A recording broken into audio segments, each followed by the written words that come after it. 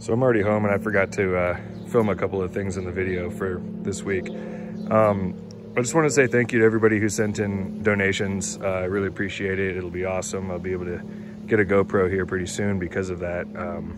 While money's tight and stuff because of the lockdown, I really appreciate it. Also, specifically, Rodrigo wanted a shout out. He left that in the comment for his donation. So shout out to you, Rodrigo. Cheers. By the way, anybody who hasn't tried this beer, definitely try it. It's my favorite one I've tried in a long time. So also thank you to everybody who's been sending in, brake lines and painting equipment and everything.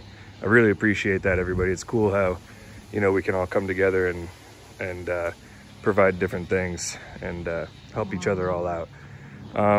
Also, I'm starting to look for hangar space out here in Boise, and if anybody knows of anybody, specifically at Caldwell Airport, who's got a hangar and maybe has a little extra space, yeah, let me know. That'd be awesome. Other than that, I'm starting to look around because I think in about a month here, hopefully, if everything goes well, I'll be needing it to put the wings and final assembly and everything together. So yeah, now for the real video. So today is Saturday, May 23rd, and here's what I got done this week.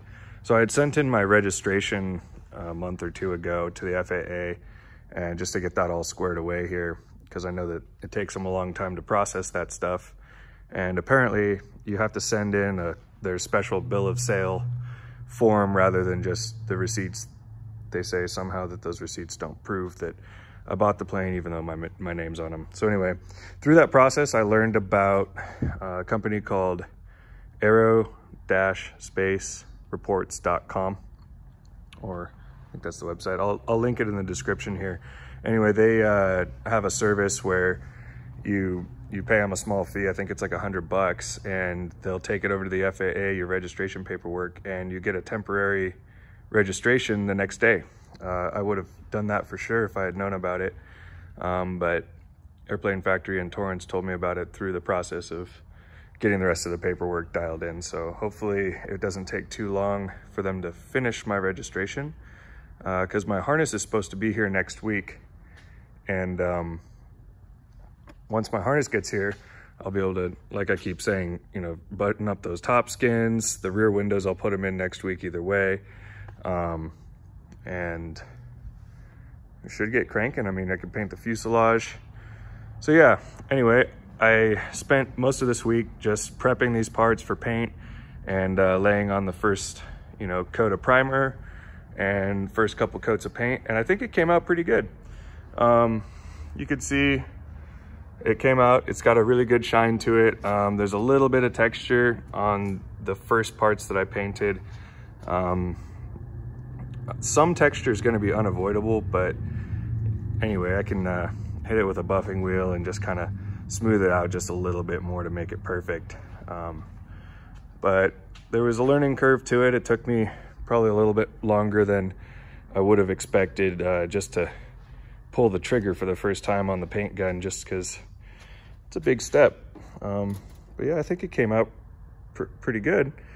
There's a couple spots that I missed, that was pretty dumb. As I refine my process, I think I can get better at it, but it's also not a huge deal to tape up the area and just kind of touch it up later. So I'm really pleased with the paint, how it's coming out. Of course, this light gray is just my base coat, and I'm not going to reveal my paint scheme just yet. I'm not sure if I ever will or not. Maybe I'll just paint it and show it at the end after it's done, but I'm pretty excited about the overall scheme that I'm doing here with this light gray base coat, and I really like the choice of base coat personally. It's not just a white airplane, and I think it's gonna look good. But you can see here, let's see if I can get the light to reflect. On these parts, there's little dust specks. That's because I didn't clean the booth after I painted those first round of parts out there. I painted those, first, and then I moved them out there once they dried, and I painted these ones earlier today. And there's little specks of dust because I didn't clean the booth. Now I learned that I've got to clean it in between every single set of parts that I paint in here. It's not a huge deal. It'll buff right out with a buffing wheel, just like I was talking about on the other parts.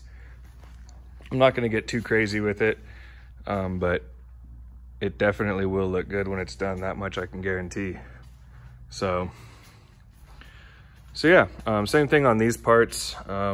I didn't want to, let's see if I can get better lighting. Yeah, so you could see the green primer underneath here.